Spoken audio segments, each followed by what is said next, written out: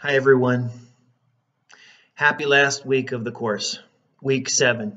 I'm sure you've been anxious for this week, uh, both fearing that it would come too soon, but also just glad that it's finally here. And I hope that you know that it should be an easier week. You are, you're done with your Iliad and Pilgrim's Progress reading, and so you've taken your last quiz last week. You basically just have discussion board posts and your final draft of the Culpa. I want to make sure that you are able to get feedback. I've given you opportunities to finish the body of your Culpa. That was, last week on Thursday what you turned in, and then you were basically turning in the whole paper on Saturday night. I'm going to go through your Culpa as carefully as I can. I'm going to give you comments within Blackboard within the box editing system. And so hopefully you'll be able to see those. There'll be highlighted areas, and you just click on the highlighted area and you should be able to see the comment. So I will be giving you as much feedback as I possibly can, and hopefully that will help you fine-tune. A couple of pointers that I just want to say right now regarding the Culpa.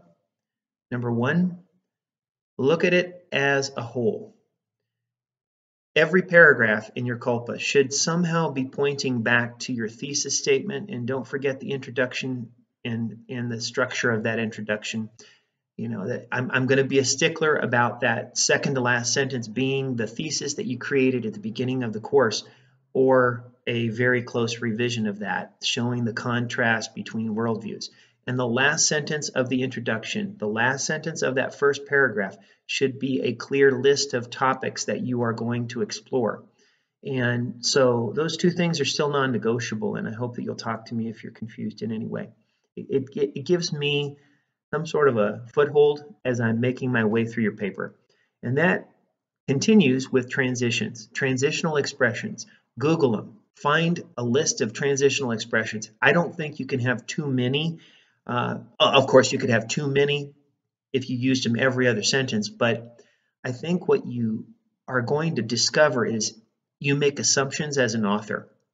And sometimes it's okay, but I would say err on the side of being too clear with your transitions. It's so much more refreshing for me as I read through a paper to see transitions. So you've got that due on Saturday, and that's the end of our course. And I want to just alert you to the fact that the course survey will be launched within Blackboard. You should get a notification of that, and please fill in that survey. We always need your feedback to know how to make the courses better. I'm going to have a specific survey on Monday night that I also ask you to give me. It goes through a different mechanism. It's just a Google form. So on Monday night, we do meet regular time, 6 to 8, and we'll finish up everything we need to finish up, and it'll be a time for you to be able to ask your questions. So we'll take significant time to answer your questions and hopefully make you feel comfortable as we finish out and go through this last week. So remember, your discussion boards are critical, and they're your bread and butter. You want to get those points. If there's anything that you've missed over the course, please talk to me about getting it in. I would really like you to turn in everything and have at least a shot at some credit for those assignments. God bless your week, and I'm praying for you as you enter this final stage.